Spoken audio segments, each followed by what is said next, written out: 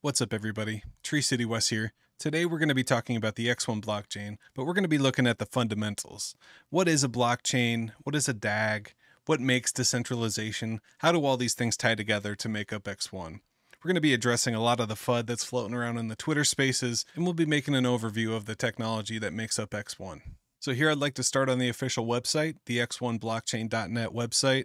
And here they have different links. You can get to the Twitter, the GitHub, the YouTube. You can access each of the test nets, including the DevNet, the Fastnet, and the official X1 testnet, where you can set up your validator and validate transactions with the latest mechanism. And then we also have the X1 ZenBlocks mining, where you can mine Zenium, Superblocks, and Zunis. But first, we're going to go to the bottom, and we're going to click on the GitHub. And we're going to take a look at the official Fair Crypto Foundation GitHub. The Fair Crypto Foundation aims to empower individuals in navigating the evolving world of cryptocurrencies through the understanding of first principles of crypto. And if you're familiar with the validator community and you're running a validator, this is the same GitHub repo that we're downloading when we run the software. So the official GitHub for the X1 blockchain says that X1 is a simple, fast, and secure EVM-compatible network for the next generation of decentralized applications powered by the Lachesis consensus algorithm. And that Lachesis consensus algorithm is the same one that's used to power Phantom. So you can consider in that way X1 blockchain a fork of Phantom, but it also has some special sauce on it. So for this discussion, I really want to get down to the fundamentals of what the FUD in the conversation is about. So we're going to talk about what is a blockchain, what makes decentralization, and what is a DAG. So the first question we need to understand is, what is blockchain technology? Well, first and foremost, plain and simple, blockchain technology is distributed ledger technology. A blockchain is a decentralized network that records transactions across many computers, called nodes, enhancing security and transparency. And the goal of a blockchain is to keep immutable records. Transactions are grouped into blocks and cryptographically linked, ensuring data is permanent and tamper-proof. That is the goal of a blockchain. And blockchains offer versatile network access. They can be public, they can be private, they can be consortium-based, allowing for a diverse control and access mechanism. They don't have to be 100% decentralized. It depends on the node distribution. It depends on if it's a private or a public blockchain, and it depends on how it's really used. So now that we know what a blockchain is, it's basically distributed ledger technology. What makes a blockchain decentralized or centralized? So here I've prepared a couple examples of some fully decentralized, some semi-centralized, and some fully centralized blockchains that we're going to talk about. And to be honest, it's impossible for a blockchain to be 100% decentralized. When it launches, even Bitcoin, it launches from one person, one central entity, but it really depends on where it grows and what happens from there that can determine if it's centralized or decentralized. Because a fully decentralized blockchain operates without any central authority, distributing control to all participants or all the nodes. And the network relies on consensus mechanisms that validate transactions and secure the network. And these types of blockchains, such as Bitcoin, Ethereum, and hopefully soon to be X1, offer high levels of security, censorship, resistance, and trustlessness. Those are the pillars of first principles and something that X1 is working toward becoming. And then, of course, there's semi-decentralized protocols. And for this example, I'd like to use Binance Smart Chain. Binance Smart Chain, or BSC, uses a proof of staked authority, or POSA mechanism, restricting total validators to only 21 participants based on their BNB stake. So what this means is only 21 nodes are validating all the transactions, and you can't just become a node on Binance. You need to have enough BNB to be able to do that, so all the power and control are held by Binance and all the BNB whales, who are the largest stakers that control the network. So anytime something goes wrong or they need to stop the network, they only have 20 people to call. They start a Teams meeting and then they can turn off the network and restart things. And this design is why, even though it's a fork of Ethereum, it has less gas fees. This design ensures high efficiency and scalability for transactions, but it obviously raises concerns over centralization, disproportionate influence on network governance and security. Binance can basically do whatever they want because they own all the BNB and they can control all the validators. However, technically it is advertised as a decentralized platform. And then there's also blockchains that are fully centralized, something like De Beers. They utilize this tracer blockchain platform to ensure the authenticity of diamonds, and that you can basically track the diamond from the mine to the person. So while Tracer provides an immutable ledger for transparency, De Beers, the company that runs it, retains central control. And they basically run all the nodes and they can make data adjustments for accuracy, integrity.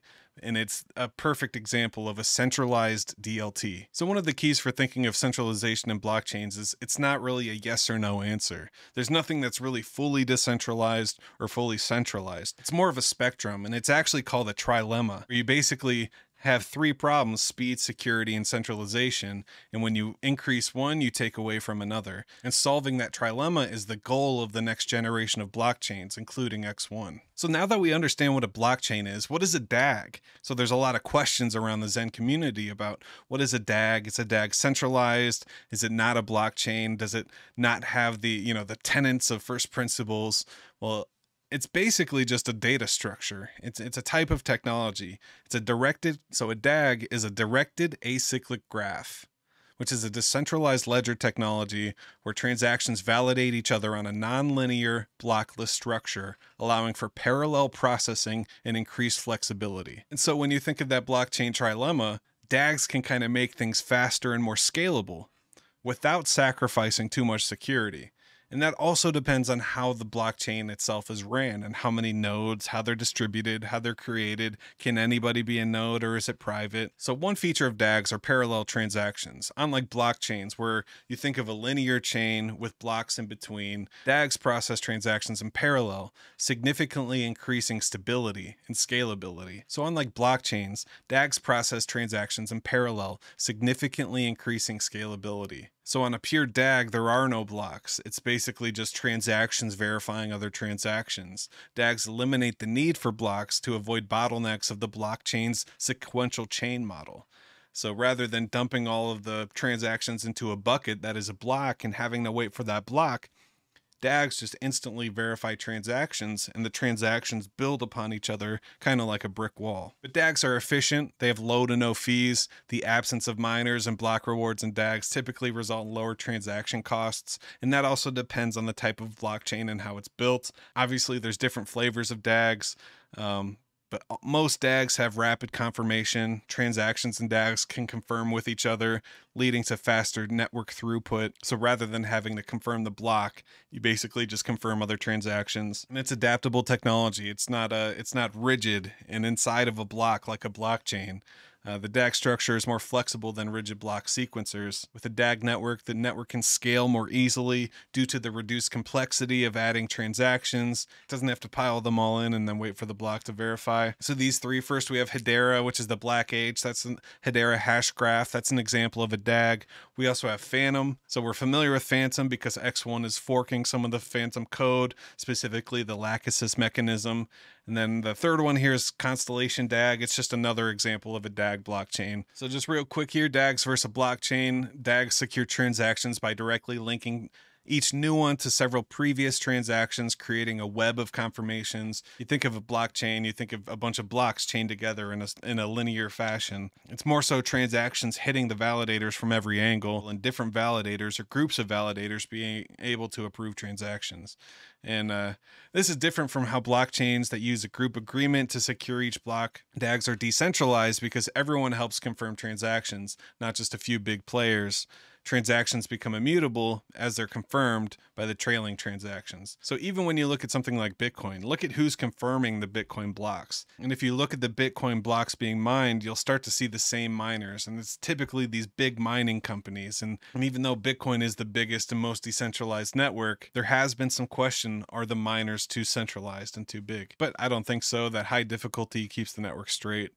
In Bitcoin, nodes are computers that keep a copy of the entire blockchain and follow the rules on the network. They can check and relay transactions and blocks, helping keep the network secure and up to date.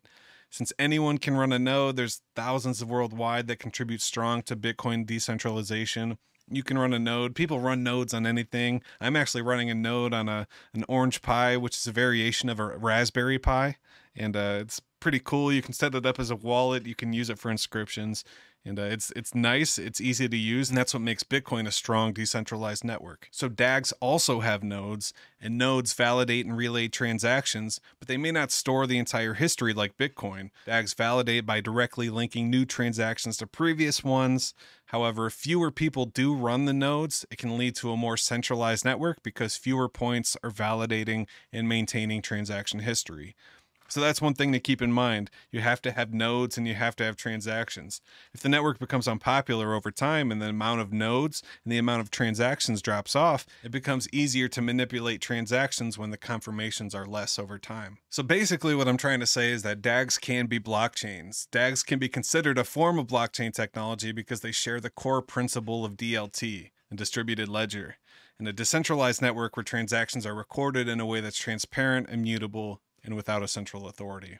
So blockchains and DAGs can be both centralized and decentralized. It depends on how they're run, how the nodes are distributed, and how public or private the network is. So what makes X1 special? Why is it not a centralized blockchain like some of those other DAGs? Well, the X1 network uses a DAG-based consensus mechanism to ensure transactions are processed quickly and in a more scalable manner than traditional blockchains. And this is also how Phantom works. Like Phantom, X1 organizes the transactions into a chain of blocks for the sake of ledger history and data structure. So when you go to the Block Explorer, the X1 Explorer, you still see blocks and you still see transactions within those blocks. It just helps maintain the ledger history and data structure in those blocks. And this method allows for better security and more organization of the blockchain data with the added efficiency and scalability of the features of a DAG.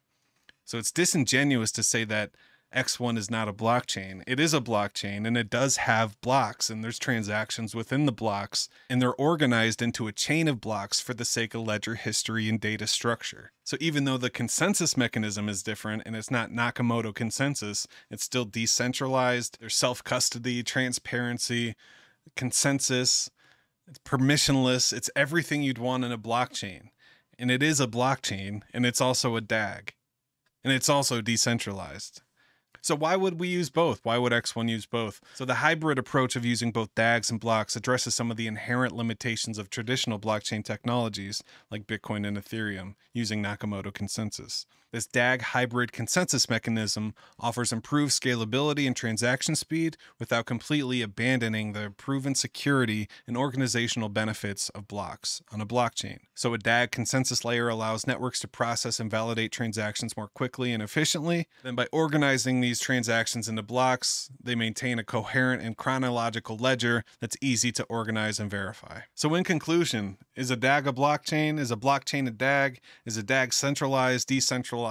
What about the blockchain? Well, the decentralization of a blockchain or DAG is determined by the distribution of its nodes, regardless of the consensus mechanism, such as Nakamoto for blockchains or DAG-based mechanisms like Tangle or Lachesis. If nodes are widely dispersed among different users and organizations, the system is decentralized, while centralization occurs when a few entities control most of the nodes, regardless of the technology used. As long as the nodes are distributed, and it's a true distributed ledger technology that can't be edited, that has immutable blocks, that offers self-custody and transparency, it's a decentralized blockchain, and that's exactly what X1 is going to be. So I hope this little presentation clears up any questions or FUD. As always, you can find me on Twitter at TreeCityWest. Feel free to reach out to me on Telegram at treecitywest.eth. Thank you for watching. I hope you guys stay zen. Peace.